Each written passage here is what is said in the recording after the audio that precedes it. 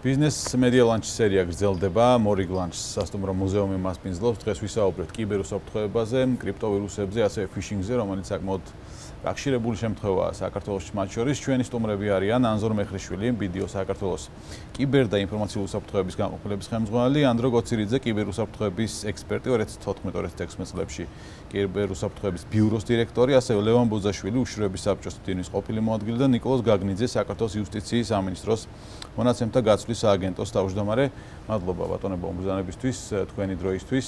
საკმაოდ საინტერესო აქტუალურ თემაზე ვსაუბრობთ, რომელიც გამოწვევა არა მარტო თქვათ რაღაც სახელმწიფოებრივ დონეზე, არამედ ისეთ კერძო კომპანიების, ასევე ფიზიკური პირების შემთხვევაში. ბოლო შემთხვევა, რომელიც მოხდა TV პირველთან დაკავშირებით კიბერშეტევა, სადაც გამოყენებული იყო კრიპტოვირუსი, ეგრეთ წოდებული. ბატონო ანზორ, თქვენ BDO-მ გამოქვეყნა მათ შორის ამასთან დაკავშირებით წერილი, მოუწოდა მათ შორის კომპანიებსაც, რომ დაიცვან თავი. რა არის ზოგადად კრიპტოვირუსი, რომ აქვსოთ მარტივად, რას ბლოკავს და რას აფრთხეებს ქმნის?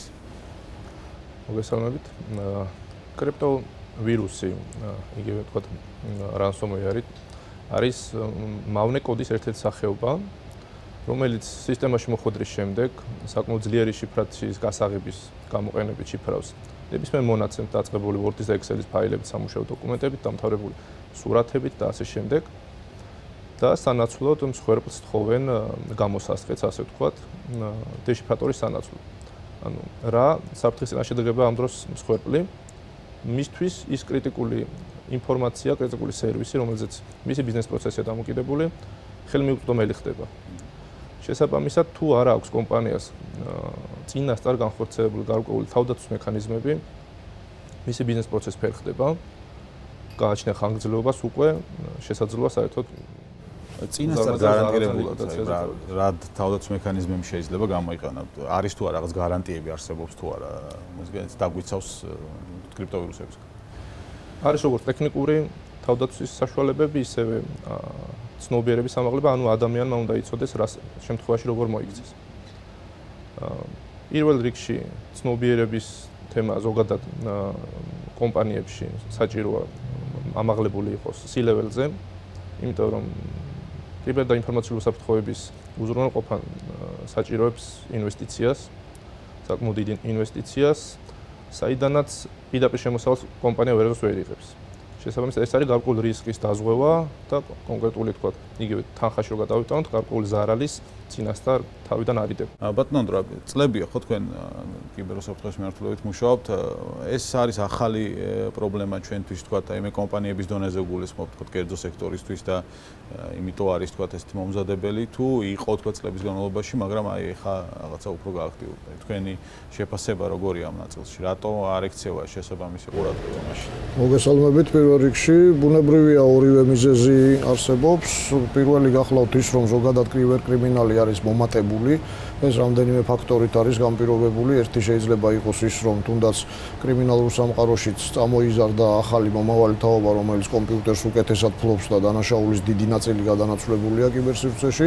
მეორე გახლავთ ის, რომ თავისთავად ცხადია, ბიზნეს პროცესების უმეტესობა ვირტუალურ სამყაროში ხდება, ინტერნეტის გამოყენებით ხდება და თუ მაგალითად ადრე გავრცელებული დანაშაული გახლდათ საფულის მოპარვა საზოგადოებრივ ტრანსპორტში, დღეს საფულის მოპარვით კრიმინალი ვერაფერს ვერ იხეირებს, ვინაიდან ქეშის მოძრაობა, ასე ვთქვათ, შეზღუდულია, ხო? ამ თვალსაზრისით, ამიტომ კრიმინალები ცდილობენ ვირტუალურ სამყაროში მოახდინონ თავისი ბენეფიტების მოპოვება. რაც შეეხება რატომ არის ბიზნესი დღესდღეობით მომზადებელი, აქაც რამოდენიმე ფაქტორი მუშაობს. კიბერშეტევები, კიბერთავდასხმა არ არის რევოლუციური პროცესი, ეს დღეს არ გამოჩენილა, აგერად წლეულია თითქმის უკვე რაც კიბერსივრცის მიმართულებით საკმაოდ ისეთ დესტრუქციული აქტივობები შეიმჩნევა მტრულად განწყობილი ქვეყნებიდან, რომლებიც ასპონსორებენ ან ზურგს უმაგრებენ კიბერკრიმინალურ დაჯგუფებებს, შეიმჩნევა ასევე ჩვეულებრივ ფინანსურ მოგებაზე ორიენტირებული კიბერკრიმინალისგან, ჰაკერებისგან, ასევე არის აქტივისტური შეტევები.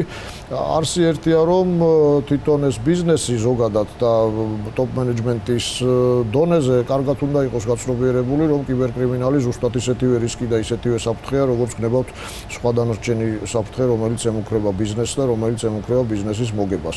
სახელმწიფო სექტორშიც, საჯარო სექტორშიც უფრო მეტიც რასაკვირველია, იმიტომ რომ კიბერს საზღვარი არ აქვს მოგეხსენებათ, გაცილებით უფრო ძნელად გამოსაძიებელი და შესაბამისად ძნელად ასანაზღაურებელია ის ზარალი, რომელიც შეიძლება კიბერისგან წარმოდგეს კიბერსივრცეში არსებული დანაშაულებრივი ქმედებისგან წარმოდგეს. მნიშვნელოვანი გახლავთ ის, რომ რასაკვირველია, სახელმწიფომაც და ბიზნესმაც მეტი ყურადღება უნდა დაუთმოს პროაქტიულ მოქმედებებს ამ თვალსაზრისით, ვინაიდან ტექნიკური დაცვის ვერცერთი საშუალება ვერ უზრუნველყოფს ადამიანური შეცდომის ან ინსაიდერული საფრთხის აი ამ ტიპს, რომელსაც თუნდაც გნებავთ TV პირველში ქონდა ადგილი, თუნდაც უკანასკნელ პერიოდში უკვე ნიუსი დღე არ გავარო, რაღაც ნიუსი არ წამოვიდეს საქართველოს რეალობაში, ამიტომ ძალიან მნიშვნელოვანია აქ ადამიანური ფაქტორის გათვალისწინებაც და პროაქტიული ღონისძიება. კი ბატონო ნიკოლოზ, სახელმწიფოს თქვათ როლზე სტრატეგიაზე მუშაობთ, როგორც ვიცით, აი ახლა რა პროექტები მიმდინარეობს, ანუ სახელმწიფო აი სტრუქტურულად როგორ ფიქრობს გამართოს ეს პროცესები. დიახ, მეც მოგესალმებით, მადლობა მოწვევისათვის. რაც შეეხება სახელმწიფოში მიმდინარე პროცესებს, პროექტებს, რაც ამჟამად მიმდინარეობს, გახლავთ ის, რომ ეხლა ყველა ჩართულ მხარესთან ერთად, ანუ იმ უწყებებთან ერთად, ვინც კიბერუსაფრთხოებაზე არის პასუხისმგებელი ქვეყანაში, ასევე კერძო სექტორთან ერთად, NGO სექტორთან, განათლების სექტორთან და ძალიან ბევრ ორგანიზაციასთან ერთად რამდენიმე შეხვედრა ჩავატარეთ წელს ჩვენ და დავიწყეთ კიბერუსაფრთხოების სტრატეგიაზე მუშაობა. ამ სტრატეგიაში ასახულია ჯერჯერობით, რაც არის ასახული ძალიან ბევრი მიმართულება, მათ შორის უმნიშვნელოვანესი არის განათლება სკოლაში, განათლება უმაღლეს სასწავლებლებში კიბერუსაფრთხოების მიმართულებას გულისხმობ. ამასთან ერთად, როგორც გამოსვლებმა აღნიშნეს, ცნობიერების ამაღლება, განათლების სამინისტროსთან როგორ შეიძლება მოხდეს სკოლებში, დეტალურად, ანუ ჯერ სტრატეგიას ვწერთ, კონკრეტული აქტივობის დეტალები ჩაშლილი ჯერჯერობით არ არის. პროცესი მიმდინარეობს, მსვლელობის პროცესში ვართ. ასევე ცნობიერების ამ წელს 2 თვის მანძილზე სავარაუდოდ დავასრულებთ სტრატეგიის სამოქმედო გეგმის ჩამოყალიბებაზე მუშაობას. ცნობიერების ამაღლებაზე არის დიდი აქცენტები გამახვილებული, ასევე გამახვილებული აქცენტები შესაძლებლობების განვითარებაზე, თვითონ მონაცემთა გაცვლის სააგენტოსი, ვთქვათ, კიბერუსაფრთხოების ბიუროს, სსიპ-ის კიბერდანაშაულის განყოფილების და ასე შემდეგ. რომ ტექნიკური შესაძლებლობები გავზარდოთ, განვავითაროთ ჩვენი, რათა უფრო უკეთესად მოვახდინოთ პრევენცია, დეტექცია, აღმოჩენა, ანუ და ბრძოლა იმ ინციდენტებთან, რასთანაც ეხლა გვაქვს საქმე. ამას გარდა კიდევ ძალიან მნიშვნელოვანი არის კომუნიკაცია და ურთიერთობა კერძო სექტორსა და სახელმწიფო სექტორს შორის, გამომდინარე იქიდან, რომ კიბერდანაშაული ძალიან კარგად არის გავრცელებული და ყველასთან ეს დამნაშავეები უპრობლემოდ ურთიერთობენ, ქმნიან ჯგუფებს და მასიურად გიტევენ, ხო? ამ დროს სახელმწიფო უწყებები ერთმანეთში და ასევე კერძო სექტორთან თუ იგივე პრინციპით, ანუ აქტიურად თუ არ იკომუნიკაციებენ და არ იმუშავებენ ერთად, შესაბამისად დაუმარცხდებით აუცილებლად მათთან ბრძოლაში. ამიტომ ეს ძალიან მნიშვნელოვანია. აქ რამდენიმე მნიშვნელოვანი მოსაზრება გამოითქვა და ვიზიარებ, რომ ეს ცნობიერების ამაღლებაც უკვე ამ საუკუნეში, როცა ტრანზაქციების, მოქმედებების, ზოგადად ჩვეულებრივი ცხოვრების განხორციელების 90%-ზე მეტი არის ვირტუალურ სივრცეში, კიბერსივრცეში გადასული და ბუნებრივია, რომ ცნობიერება მნიშვნელოვანია ამ მხრივ რომ ამაღლდეს. ეს ეხება როგორც ინდივიდუალ ადამიანებს, ისე ბიზნესს, ისე სახელმწიფოს. აი სტრატეგია ახსენა და ეს არის მნიშვნელოვანი ჩემი აზრით, მაგრამ ამ სტრატეგიაში თუ ეს საერთო სახელმწიფოებრივი სტრატეგია კარგია, რომ რამდენიმე სხვა ელემენტიც იყოს ყურად მიქცეული. აქ მაგალითად როგორც არის ადეკვატურობა კანონმდებლობის მხრიდან, ბევრ შემთხვევაში კონკრეტული მაგალითები შეგვიძლია მოვიყვანოთ და შემდეგ არა მხოლოდ გამოძიების ეტაპი, არამედ განჟადობის ეტაპი უკვე სასამართლო სისტემაში ელექტრონული მტკიცებულებების ამოღების, ანუ სასამართლო კორპუსიც უნდა იყოს მზად იმისთვის, რომ სწორი გაწყვეტილება მიიღოს კონკრეტულ დანაშაულთან ერთად, მარტო გამოძიება არ არის. ასე თუ მოსამართლე არ არის მზად ამისთვის, ის აპრიორი დამოკიდებულია ბრალდების მხარის მიერ წარდგენილ მტკიცებულებებზე, რომელიც ზოგ შემთხვევაში შეიძლება ექსპერტიზაზე. ასე შემთხვევაში ძალიან ბევრი ქვეყანა შეგვიძლია დავასახელოთ, სადაც სპეციალური კიბერ სასამართლო კორპუსია, მოსამართლეების კორპუსია, კიბერპროკურორების, კიბერგამოძიებლების და ასე შემდეგ. ჰოლანდიიდან დაწყებული ინდოეთამდე ძალიან 16,000 კიბერპოლიციელი ყავს ინდოეთს მაგალითად.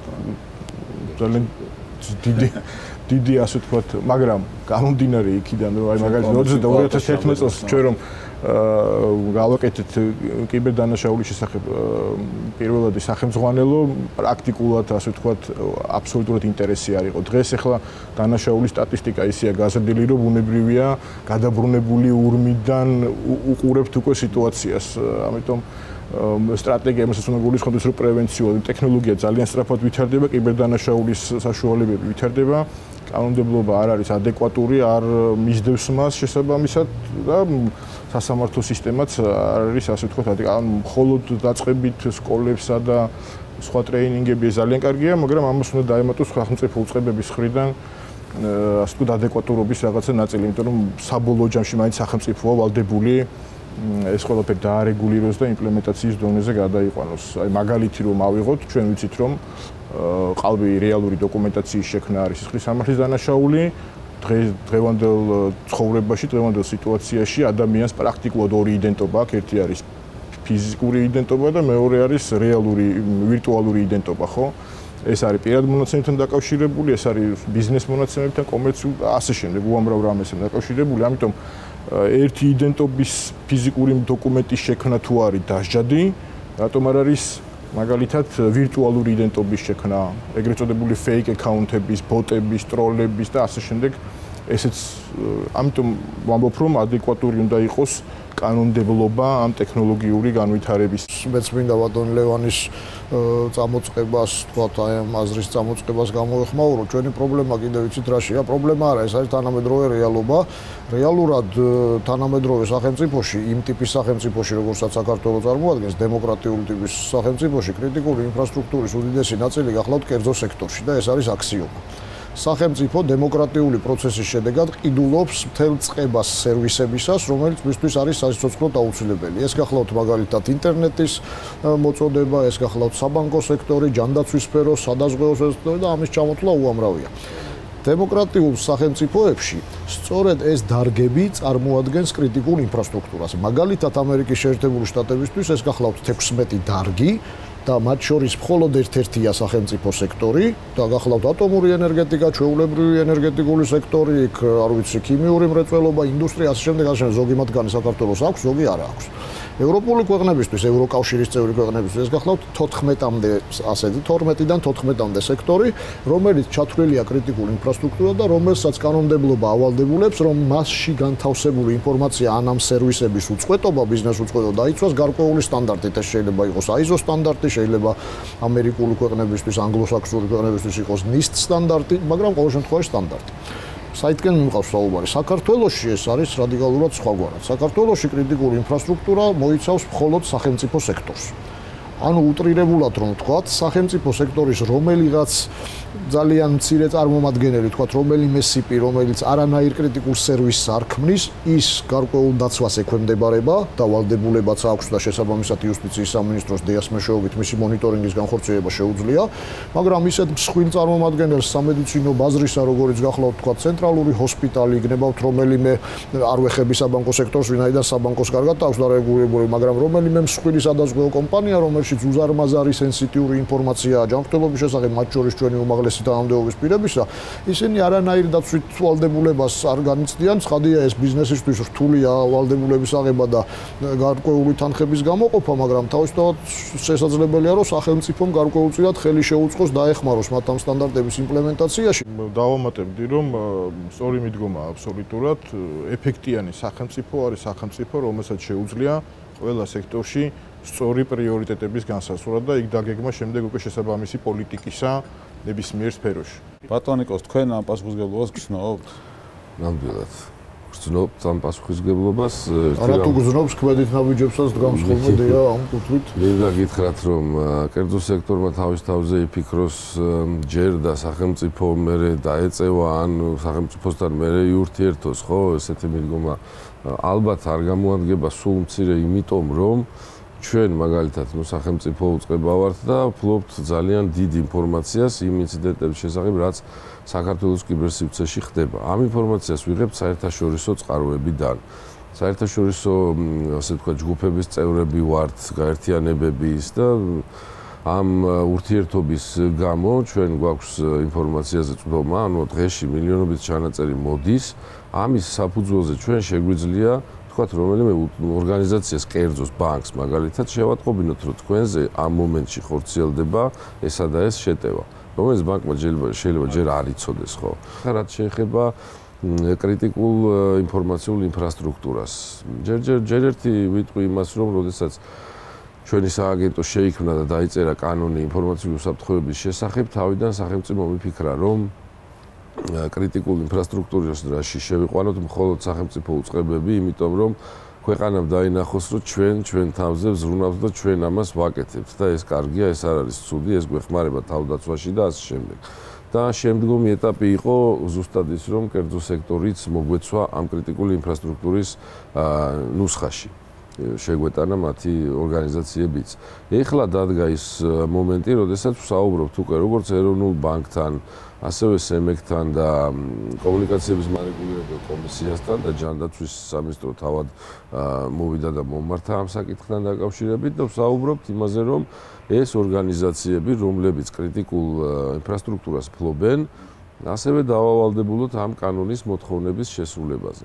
ეს კანონი რასაკვირველია, ახლა 7 წელია გასული მიახლოებით და შესაძლებელია, ბევრი რამ არის დასამატებელი, თუნდაც აღსრულების მექანიზმები არის ჩამოსაყალიბებელი, რომელიც ამჟამად არ დევს კანონში და ჩვენ სააგენტოს არანაირი უფლება არ აქვს, რომელიმე უწყება თუ არ ასრულებს მოთხოვნებს, რაიმე ვთქვათ, არ ვიცი, ადმინისტრაციული ან ნებისმიერი სანქცია განვახორციელოთ, მინიმუმ ეს არის გასაკეთებელი. მადლობა თქვენ მოგზაურობისთვის. სხვათა შორის ბევრი ფიშინგის, ასე ვთქვათ, სახეობა არსებობს, ამიტომ არ არის მხოლოდ ის, რომ მეილი მოგვივიდა, შეიძლება SMS ფიშინგი, შეიძლება უბრალოდ ტელეფონს დაგირეკონ და გითხრა, რომ საბანკო ბანკიდან რეკავენ ან ნებისმიერ დაწესებულებიდან და თქვენზე პირადი ინფორმაცია მოიპოვონ, ამიტომ მხოლოდ თანხებთან არ არის დაკავშირებული თაღლითების ინტერესი, ეს დაკავშირებულია მათ შორის თქვენს პირად მონაცემებთან. თან 96 წელს დაიწერა პირველი სტატია ფიშინგთან დაკავშირებით ერთ-ერთ ჰაკერულ ჟურნალში, მაგრამ მას შემდეგ ეს ადამიანები კიბერდანაშაულები უფრო და უფრო განვითარდნენ, ამიტომ ჩვენც უფრო ფრთხილად უნდა ვიყოთ. მადლობა მაყურებელს, ბიზნეს მედია ლანჩს მასპინძლობდა სასტუმრო მუზეუმი.